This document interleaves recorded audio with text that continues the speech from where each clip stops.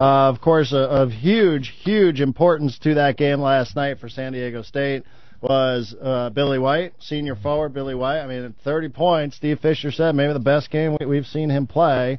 This segment brought to you by Miller Coors, and on the Corky's hotline right now is Billy White on XX 1090. Billy, great to speak with you. Congratulations. This is Darren Smith. Thank you very much for a few minutes, and congrats on the win last night.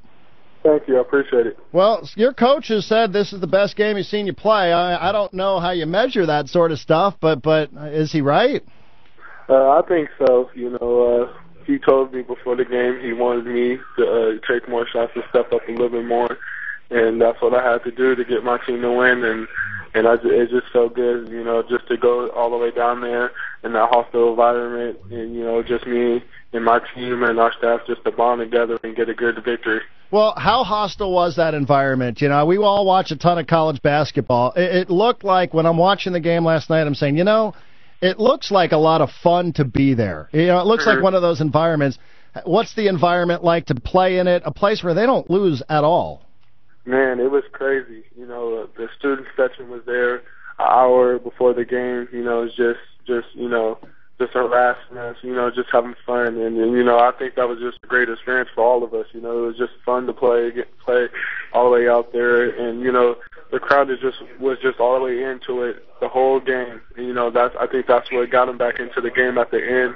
And, fortunately, we just got the win and, just stay focused and just bonded together, like I said, and, got a great victory. So how was their crowd, what do they call it, the kennel crowd? How were they on you guys before the game when you guys are going through shoot-around? Similar to what we see out at your place? It was kind of similar.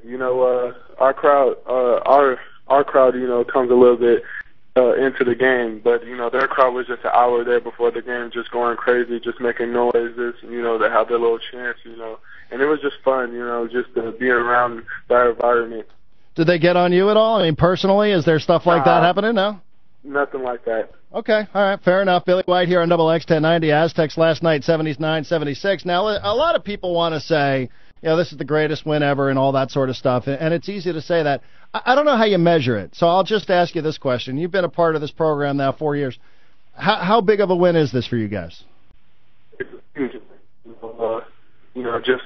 Just to come down there against Gonzaga, a team that had only lost 4 times in that gym, and we're only the 5th person to beat them in that gym. I think it's just an amazing win for us. I think there's more to come. We're not going to stop right now. It's just early in the season. A lot more games to go through, and it just sets the tone for our season right now. Well, and also, doing it against that opponent is obviously a huge deal because everybody knows what Gonzaga represents. They do have a little media darling to them. Doing it on a national television, on an outlet like ESPN, too, though, I would think that plays a factor. Getting a chance, not on the mountain, no offense, but on ESPN, that's got to be a pretty big deal for you guys as well. Yes, I think we didn't even worry about that. We just wanted to go in there and play our game, and we knew that if we played our game, our game would speak for itself, and everybody would just watch it and just see how San Diego State can play some good basketball. No question about it. We're talking to Billy White here on XX 1090. The other thing you notice, and it's only 2 games, is you take a guy like Malcolm Thomas, who's big one week, the next week, or next game, didn't score. 6 points last game, then all of a sudden last night you dump in 30.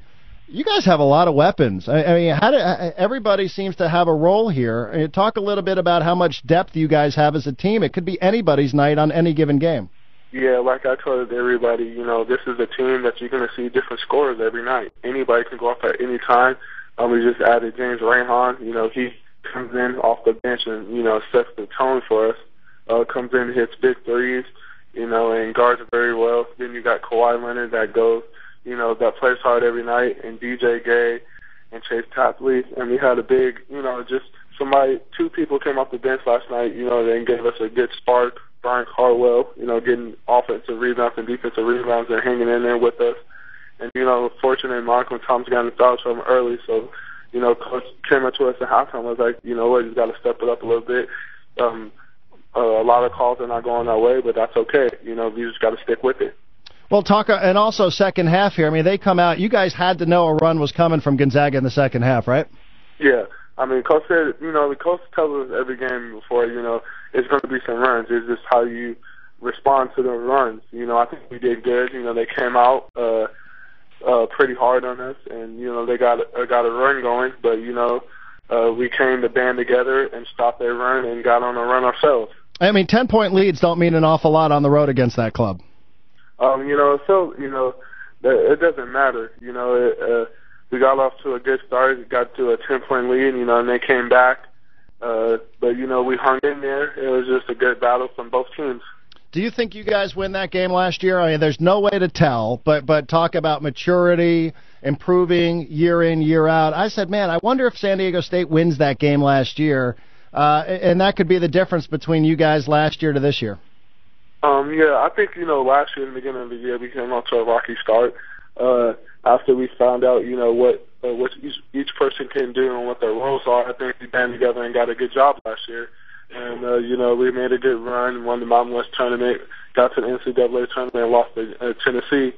And I think that was our mindset this year, you know, that we want to get back to where we were last year, but we want to go farther. You know, we were not satisfied with exactly what we did last year. We want more than that.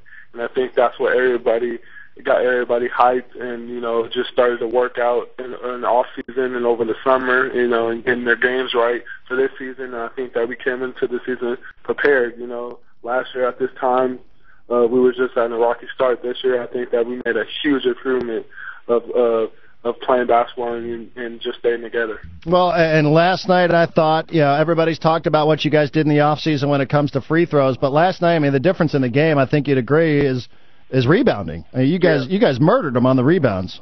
Yeah, and Coach told us, you know, this team can rebound, this team can push the ball, and we knew if we can, you know, keep them off the rebounds and, you know, and try to get every rebound that we can have a great chance of winning the ball game.